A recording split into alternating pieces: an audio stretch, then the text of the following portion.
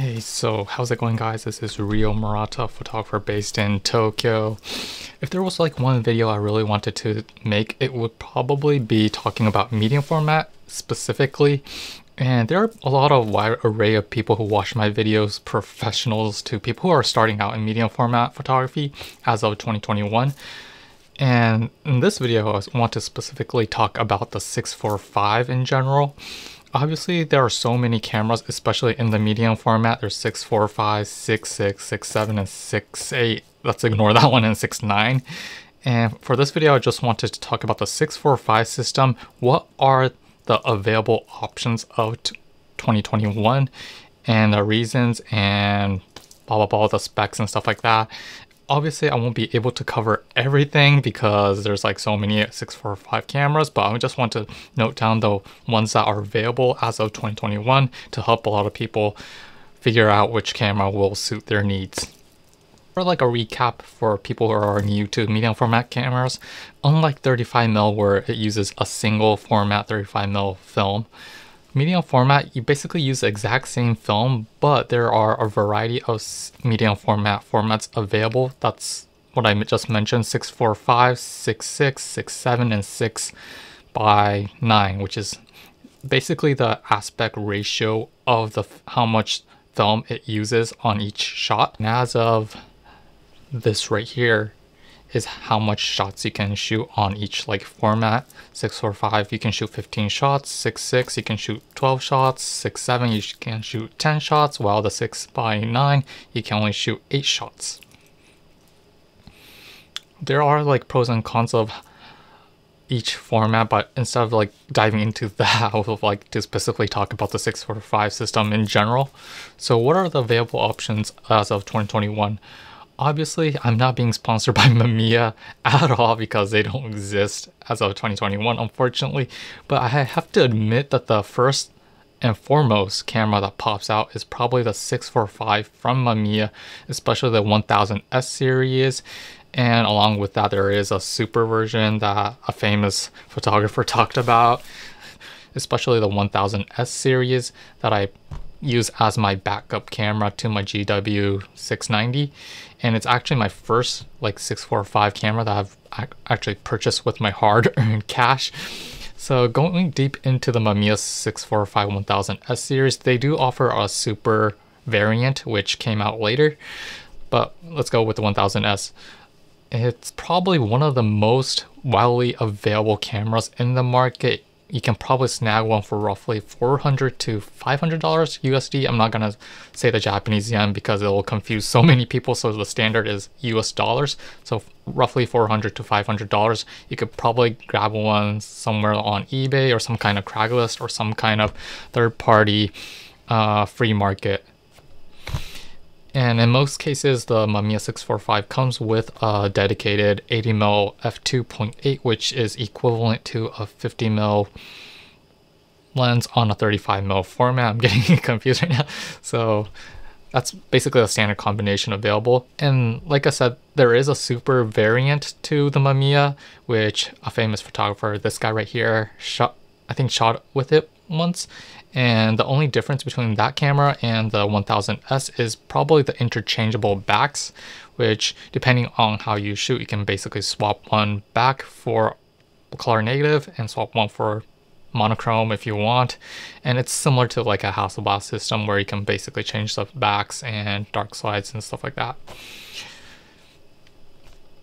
I also forgot to mention that the Mamiya 645 Super is more of a plasticky build, similar to the Mamiya 7, while the 1000S is more like a rugged camera using like dedicated like alloy, like I think magnesium alloy or some kind of steel type of like metal. So it's like built pretty well from my perspective. So an alternative to the Mamiya 645, there is obviously, not to mention, the Pentax 645, which is a rival to this camera. I personally never used the 645 from Pentax, but from what I researched, the 645 comes in like 3 varieties. The original, which is similar to, I guess, the 1000S series, which is fully manual camera, while the 645N, which came out later, has some kind of autofocus and redesigned lens, so you can basically, it's sort of like a automatic camera. And there's a 645N2 version 2, which I think they added a mirror lockup function, so depending on your needs, you can basically search up which camera you need for your like shooting style. Those are the two mainstream cameras that were widely available to the public, and probably on eBay you can find them out in a lot of like cases, and at a bargain price of roughly $400 to $500 or maybe $600 depending on the condition, and that's basically it. But I don't want to end the video right now because there are still more options available, and one of the unique, and this is going to be more of the unique like 645 variants camera that are available but more expensive, and one that has to be mentioned is the Fuji GA645i, which is a unique name, but it is a 645 camera. But what makes this camera unique compared to the Mamiya and the Pentax is it's a rangefinder type, and on top of that, it's basically, it has some kind of autofocus mechanism already integrated into the body. And if I'm right, this GA645 is similar to the camera that I use, the GW690, which has a fixed lens, so you're basically stuck with one focal length. I think you can't change the lens on the GA645i. And this is like a really interesting camera because it is expensive. It is getting expensive. It's roughly $1,000 US dollars, USD. It might go even higher in the next like year to come. But what's interesting about this camera in particular, it was actually a camera famous for being used by a famous creative director of what's his name? His name is Karl Lagerfeld, the guy who sort of like fixed Chanel from the brink of death. And there's a lot of photos on Google if you search it up, but he really loved using this camera, and until he passed out, unfortunately. And what's interesting about the camera that he used is after he used the GA645i, he was being spotted using a Hasselblad 6D 50C digital, and I thought to myself, what? So my battery just died on my camera. So the 645 from the Fuji, I forgot to mention that I never used it, so I can't say much about it, but a lot of people complain or have complaints about the autofocus issues. I never experienced it, I never shot with it, so I can't say much, but there is, because it's in a really old, not a really old camera, but it is a sort of like an old camera, like the autofocus, I mean, if you have like really high expectation, you might like miss a shot or so. And in my case, I don't like these types of like automatic cameras. I like fully manual like functions, like you literally use your hand to manually focus your subject. And I don't want to rely on some kind of mechanical like camera to do it for me, like something that to tell me the exposures and stuff like that. I would like to have fully 100% control on what I'm shooting. So that's why I like to use like a manual camera like the Mamiya and the GW690, but people have preferences. And I guess the GA645 is more like a street type of camera, where if you're like constantly want to shoot, I mean, the camera does it for you, like when's the next exposure, and autofocus is sort of like maybe like a couple of seconds or so, and you can nail that shot if you to your needs. So that's like one of the cameras that I forgot to like mention. So it's sort of like explosive slash almost extinct camera that's like super hard to find is definitely the Contax 645 AF, and this is sort of like a really modern camera that popped out around 1990, the end of 1990s actually, and they actually continue to like sort of like service it and sell almost to the 2000s, early 2000s if I'm right.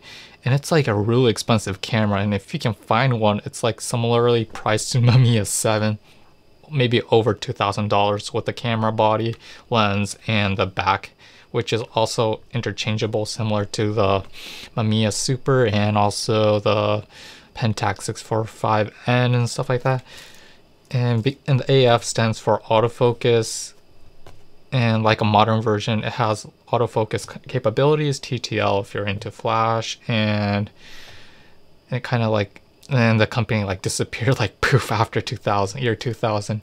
And what's interesting, a little bit of a historical background, is that Contax was being owned by a company called Kyocera, and Kyocera, it's interesting because when you look at these companies like Konica Minolta, and if you compare what they did during the camera eras and what they're doing right now, Kyocera, which own Contax, nowadays make kitchen utensils, and I'm going off topic, but they specialize in creating like ceramics, like material used for like knives and stuff like that. And it's like kind of interesting to look into these like companies, what they're doing right now.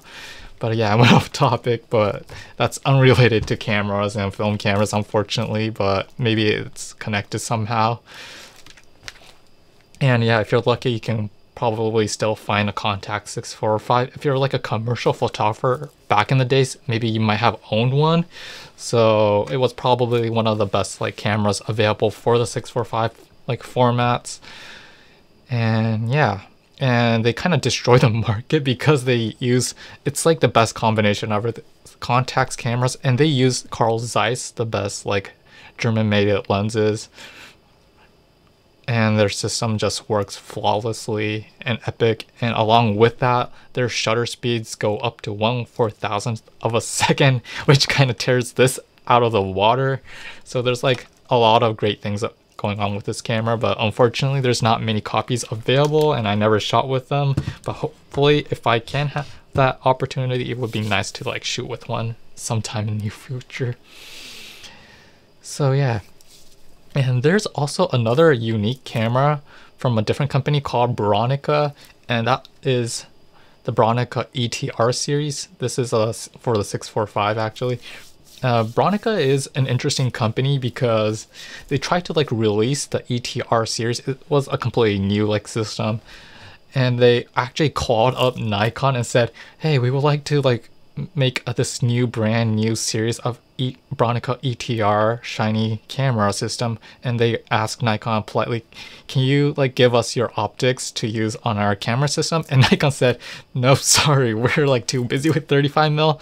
We're like busy with making our own 35mm SLR system. And they were really doing that, and they weren't interested in medium format at all. And you guys know, as of today, 2021, Nikon kind of dissed medium format, and they just continue to make full frame from the film era to now.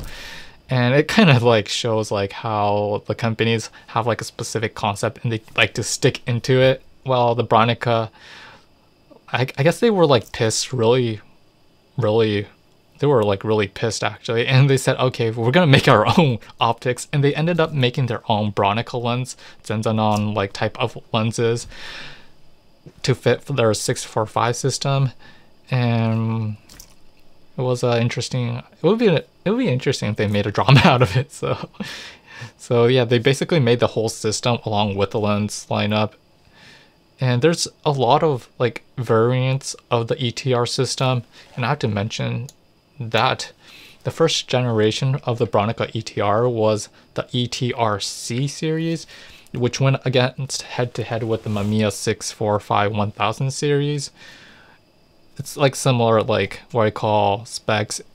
You can't remove the back, and it's like all integrated into one package. And they made like several like revisions to this ETR system. After the ETR-C, they made a camera called the ETR-S series, which went head-to-head with the Mamiya 645 Super, if I'm right, which had removable backs and interchangeable viewfinders. And I forgot to mention that the ETR-C, if I'm right, does not have interchangeable like what I call viewfinder. So they made a couple of revisions along the way. They tried to like make it more useful for the consumers and the professionals alike. And in the end, they released the ETR-SI, which was built for night photography and probably studio setups, because they added a mirror lockup function with TTL functionalities. So yeah, that was the history of Bronica. Yeah. So last but not least, there's a variant, not a variant, but more like a different sort of like camera that they also released, which is called the RF645. This is a minor camera that not many people talk about. because due to the fact that I guess they were trying to like nail down Mamiya, and at the same time they wanted to nail down the rangefinder series by releasing the RF series, but I guess this was a short-lived product which only lasted like 5 years or so. And an RF 645 is a 645 format camera, but it was a rangefinder. I think it's the only camera that is a rangefinder in 645 format. If I'm right, there might be some kind of camera out there, but I mean, if you're lucky, you can find this RF, overpriced RF 645 for more than $2,500, which is, I guess, the half the price of Mamiya 7. But if you're lucky, you might be able to snag one. So yeah. So that's basically the sort of like the available options for the 645 formats. Hopefully, I helped a lot of people who are like looking for a 645 format cameras, and hopefully I gave some knowledge to you guys. And at the same time, there might be some like cameras that I have like missed, especially like 645. If there's like a camera body that's basically has interchangeable backs, there is that possibility of sticking a 645 format back onto that specific camera. For instance, the Hasselblad system, although it shoots with a 6x6 back, I remember Sir Grainy days shooting with a 645 back. So there's that sort of like possibility and flexibility going on, that if there is that 645 back, you might be able to like use it on a different system such as the Hasselblad, and I think Zenza Bronica's S2 series, if I'm right, which went against the Hasselblad 6x6, might have that like flexibility of shooting with a 645 like back, but I can't say much. I need to do more research on that topic. So yeah, hopefully you enjoy this video of me just talking about 645 format. I might make a video something similar to this depending on the feedback of my like subscribers, if they're interested in. Maybe my next video will be talking a little bit about the 6x6 and the 6x7 combined. 6x6, there's not many cameras, so mix and match 6x6, 6x7, and make another video on 35mm film cameras, which there are abundance. There might be some kind of demand for those types of videos. I'm like kind of curious if you guys are like interested in watching those types of videos. So yeah, hope you guys like enjoy this video. And yeah, if you have any questions or any comments or any kind of like oh, you forgot this type of camera, I'm happy to see those, like other types of cameras that are available as of 2021. So yeah, basically that's my list of the available options for the 645 system. So hope you guys enjoyed this video. We will see you next time. Peace.